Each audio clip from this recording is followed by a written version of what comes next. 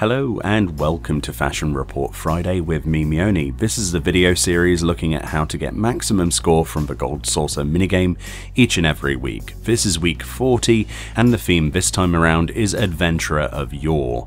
The clues include raising the bar butt for helm, tipping the scales for chest slot, avant-garde for feet, and coiled finally for the earring slot. This week is probably one of the cheapest sets you can ever expect from the Fashion Report minigame, and as a result hasn't really got many alternatives due to its simplicity. Iron Thunder, one of the low-level gear vendors in Limsa Luminsa lower decks, or any other low-level gear vendor in city-states, is all you need. For 100 score, this is what I did.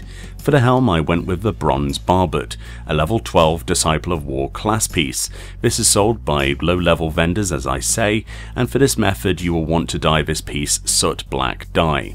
For the chest slot, I went with the Iron Scale Mail, again from a low-level armor vendor in a city-state, and this is a level 23 Disciple of War piece.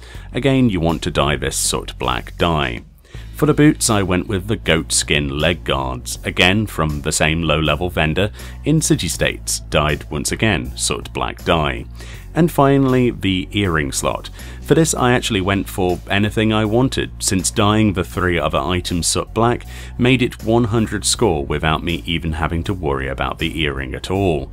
However, if you don't want to dye any of your gear for some reason that you bought from a vendor, then you can run the first 3 wings of the final coil of Bahamut until you get a final coil earring, which obviously doesn't matter what class you get that for.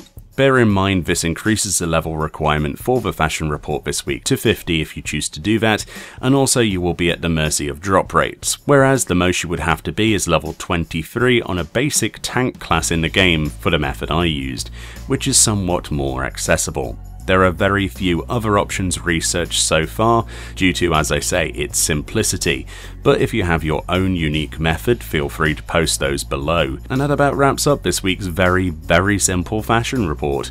I'll link the Reddit thread associated in the description as usual to continue the conversation. Thank you for watching, and I'll see you all next time.